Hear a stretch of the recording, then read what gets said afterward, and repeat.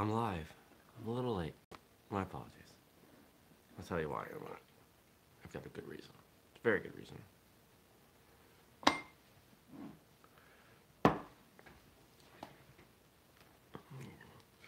Get the questions going. Come on, open. And here we go. In 3, 2, 1. Good morning, everybody. Welcome. Today is Wednesday, March 25th, 2020. My name is Jeremy, and this is my first cup of coffee. Oh, that's good.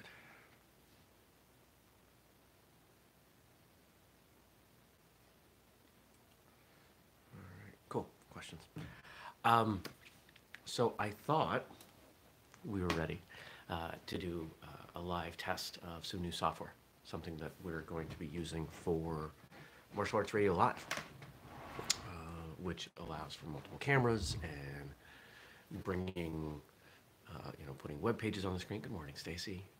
Images and showing you the computer. So just it's going to give us a lot more interaction. And I thought I had it ready to go, and just before I was ready to go live, it kind of went, no, I'm not going to work right now.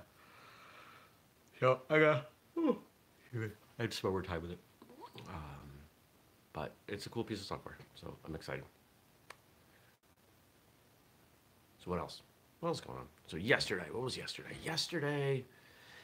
Yesterday I had 2 phenomenal interviews. Somebody who's been part of the martial arts radio community for a while, years. Someone who says they've listened to every single episode, which just blows my mind. There's so many. And then a guest who I remembered his name, but I couldn't place where, and so started looking a few minutes before we recorded it. Oh yeah, there was a magazine cover that I remembered from years ago that he was on. And that was just a phenomenal conversation. I had a great time talking to him. So between the two, Tuesday was a good day. Hope your Tuesday was good. What else? Went for a walk, cleaned up the house a bit. Laundry. Email, lots of email. Did some client work. That's pretty much what today is. More client work. You know, not being able to send product to Amazon is really, really tough right now. I mean, it just means I can't do anything on that side of the business. And I feel really bad for our warehouse. Because that's all they do. They send stuff to Amazon for people. I think we're their only client that has a website and sells directly. And let's be honest, nobody's buying anything on that right now.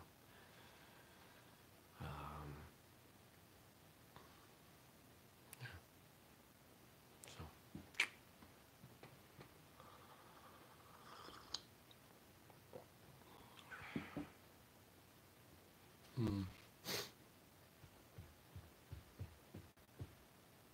Still snow on the ground, which feels weird after there being none the other day. I don't know. What else can I share? I feel like being inside and having these routines that we're all in leaves a lot less to talk about, which is unfortunate. And I don't want to talk about quarantine, pandemic, and politics, because that's not what this show is about, nor is that what I want my life to be about. Oh, I mentioned yesterday on the show those 2 bonus episodes that we put out, and those got some good attention, and I hope they were helpful. Yeah. 5 years, and I do 2 bonus episodes on the same night. Who knows when I'll do more, but there was stuff that needed to be said. What's going on today? I'm supposed to have lunch with a friend, but there's nowhere to have lunch, so I think we're going to cancel that. have a phone call with someone who's heading up a whistlekick project at 9, I believe we're talking. And then I will be coaching CrossFit tonight via Zoom, via remote connection.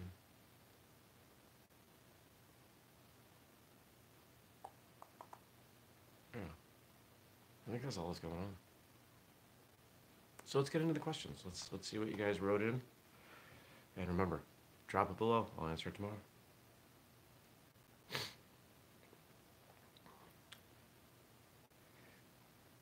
Exercise is king. Nutrition is queen. Put them together and you've got a kingdom. Jack LaLanne. Well, if you know anything about Jack LaLanne, you know that if he is making some comment about health, we should listen.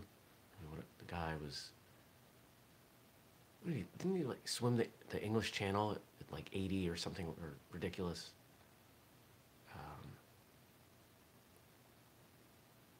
The guy lived a long life. He was a big fan of juice, the Jack LaLanne Power Juicer. You might remember that product. Oh, I got a sneeze coming. And there it goes. Nope, no sneeze. So, exercise and nutrition. I mean, I think we know that, right? We all know that these are important things. We just don't do them. And it makes it harder to do them when you're stuck inside, because we want to eat comfort food, and exercising is hard. But we won't be stuck inside forever. And it doesn't mean you can't move. Doesn't mean you can't walk around your house like a crazy person. Just walk. Get some steps in. Do some push-ups. Pick some things up and put them down. But I think that the toughest part for a lot of us stuck inside is being in such close proximity to all of our food and not knowing, not being able to resist the temptation of having all this food and often being bored. I mean, that's my challenge. Well, here are a few tricks that I use to keep myself from eating constantly like I want to.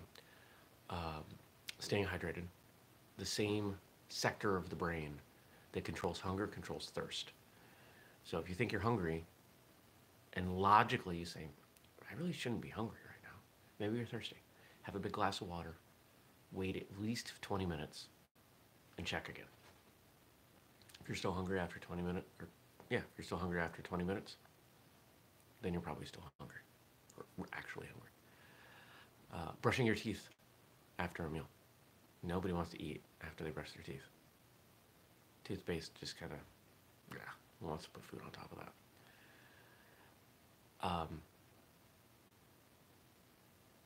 Getting involved in something. A lot of times, hunger really just comes from boredom. And if you can try not to be in the habit of snacking while you watch TV or a movie, then your body won't associate eating with those times. That's one of the big challenges, because I sit down and I'm watching TV and I think, it'd be nice to have whatever, some crackers or something right now. And I go and I get those, and then next time I'm watching TV, my body thinks, hey, last time we did this, you had some crackers. And if I do that constantly, then that becomes a lot of calories just piling on just because of the habit.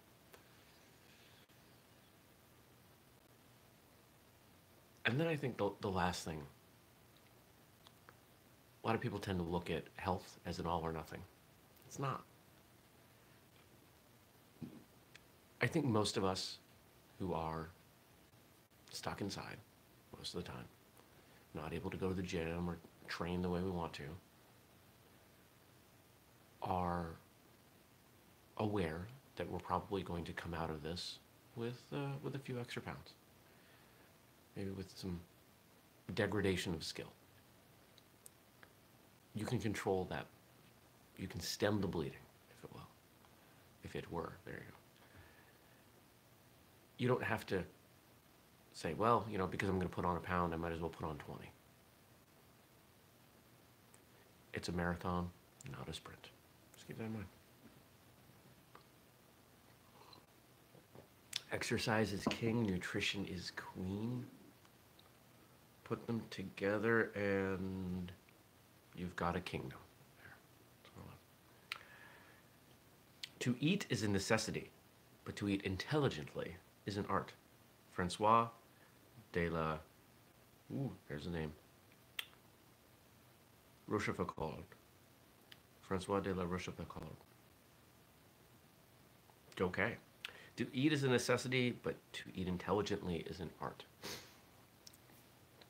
What's intelligent eating? I think you could define that in a few different ways, but I would say it's nutrition first, taste second. Or, yeah, nutrition first,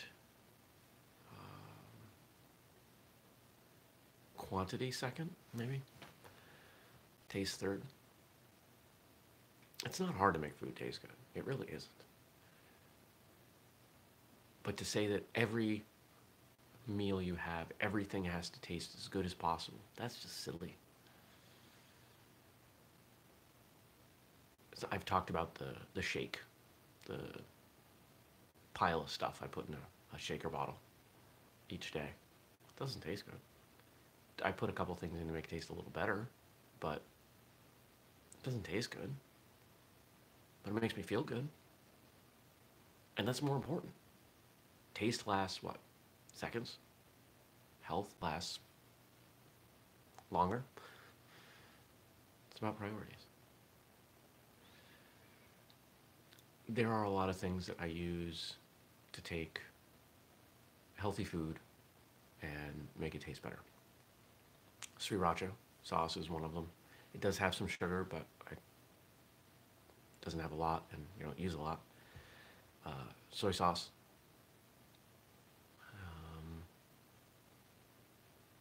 What's another one? Red Hot or Tabasco, any of your hot sauces are a good choice.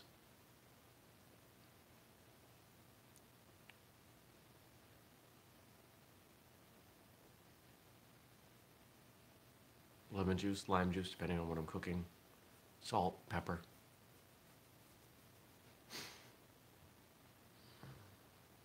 Food is what keeps you alive. Better food helps you live a better life. It just is. You just got to deal with it.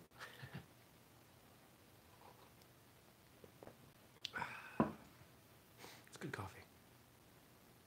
I didn't have quite enough regular caffeinated coffee, and I didn't feel like grinding more, so I put in a little bit of decaf. And so now I've got a coffee blend going on. It's good. Where's my button? One more. This is from Jim Rohn. Take care of your body. It's the only place you have to live.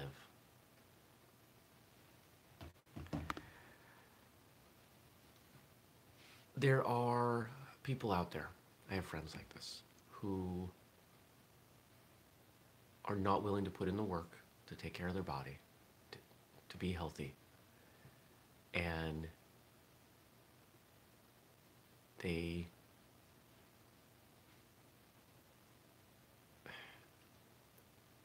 make excuses. They try to justify it with all of these silly things, and it's so funny and I used to argue. I used to have conversations about it and push back because I cared about them and their health. I don't anymore. If someone chooses to eat poorly and not move and not train and make excuses for it, I can't change that.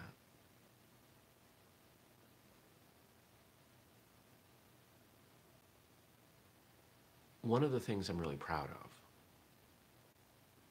not publicly proud of, but when I think of things that I'm proud of myself for, that I'm grateful for, is that as I continue to get older, I keep learning. I keep learning about health and nutrition and finding new ways to improve my physical body. And here I am, 40, soon to be 41. Wow, that's weird. And I'm in the best shape of my life. I have less white hair in my beard than I did a couple years ago. I have less body fat. I'm stronger. I have fewer mobility injury things. I've developed new skills in martial arts. I've learned new things. I am objectively in better health now than I was in my 20s.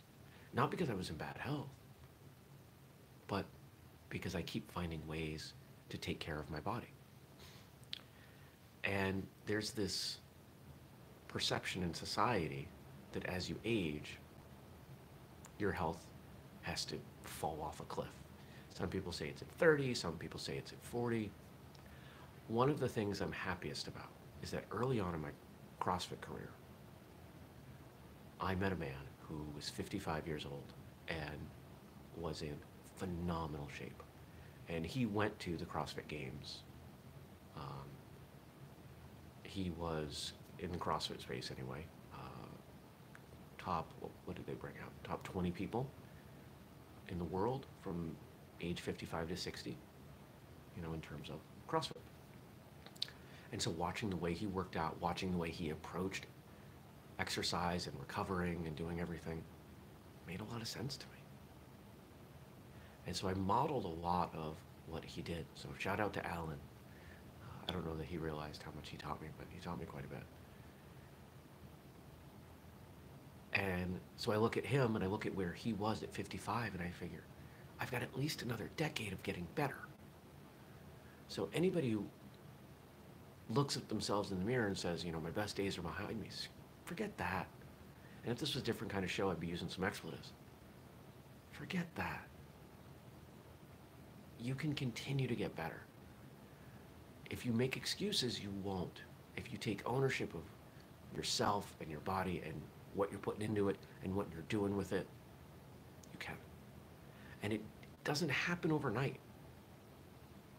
I look at myself in the mirror and I look at how the physical routines I'm on are changing my body. And we're coming up on 3 years that I've been working on this and adding muscle and losing body fat. But here's the benefit of it taking so long. I've built this habit. This is not going away. I didn't crash diet. I didn't live in the gym 6 days a week to try and get these results. I continued to live my life. I made small changes that work. And because I've made small changes, I'm going to be that much more likely to keep up with what I'm doing. Habits take time to implement. And if you identify one thing at a time that you want to change, and you work on it for a month, it's more likely to stick. You could pick one thing right now. What's one thing right now that would take very little time? For example, I'm going to give you a couple things right now. I think I've mentioned on this show that there's a book brewing, and it's around 12 simple, very easy, not time-consuming, inexpensive things that people can do to improve their health and their lives. And I'm playing with some different formats, but the idea is that you'll get a new one each month in this book. And then the rest of the book will be understanding why each of those things is important, and maybe it's even a 365-page book.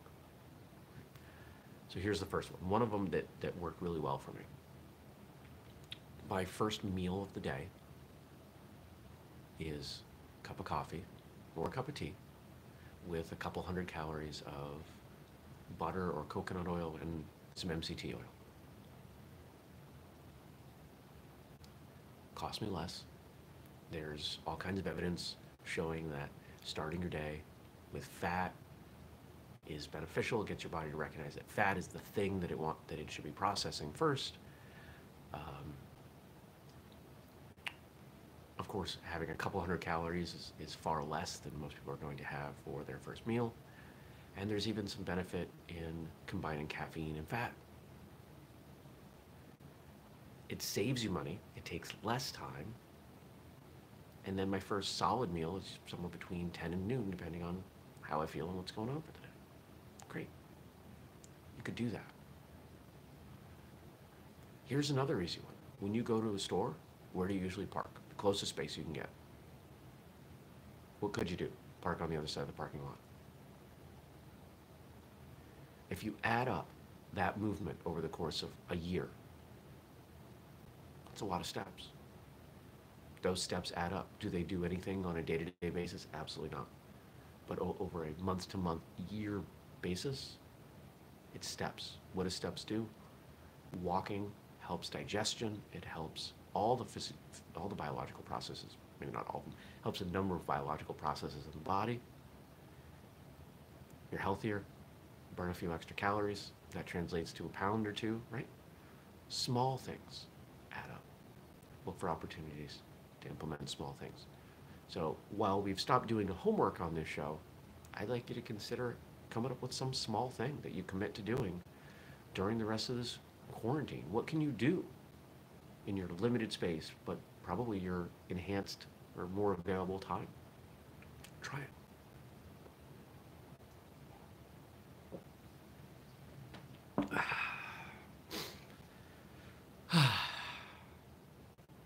Yeah, good stuff. So I'm going to leave you with that. Remember, if you have questions, if you have comments about martial arts or health and fitness or what's going on in my life, I saw a question come up. Have I ever roasted my own coffee? No. I looked into it once. It's intriguing to me. Here's the concern. I would drink way more coffee. I'm trying to cut back on my coffee. I have no desire to cut it out. I love coffee. But to go from drinking all the coffee I want, which is what I was doing, to 1, maybe 2 cups a day. Yeah. Fun fact, so last night for dinner, I cooked something I'd never cooked before, because when I went to the grocery store a week and a half ago, when chaos was starting to ensue and people were buying everything in sight, the only frozen vegetable that was there was okra. Now, I've had okra before, but I've only had okra in like barbecue restaurants, and they deep fried it, and I didn't even know what the okra tasted like. But I said, this will be a fun challenge, so I bought a couple bags of frozen okra. And as it was cooking, because I'm a nerd, I read about okra, and it is possible, apparently, to use the seeds and grind them up as some manner of coffee substitute. I can't imagine. It tastes very good, but thought I would share that with you. And by the way, how did I prepare the okra? Pan fried it, drained off as much of the gooey, weird, slimy liquid that came out of it as possible, and used a ton of Montreal steak seasoning, and just cooked it down, and it was actually really good. Montreal steak seasoning. It doesn't have to just be for meat.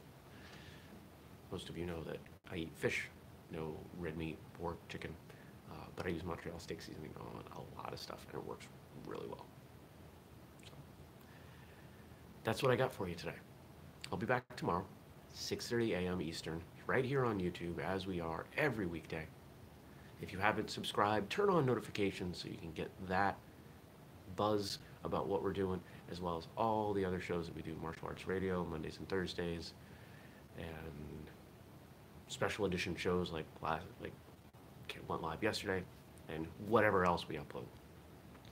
If you have a question, if you have a comment, leave it below. I will answer it tomorrow. And I think that's it. So I hope you have a fantastic day. Whatever you're doing, crush it. I'll see you tomorrow. Take care. Peace.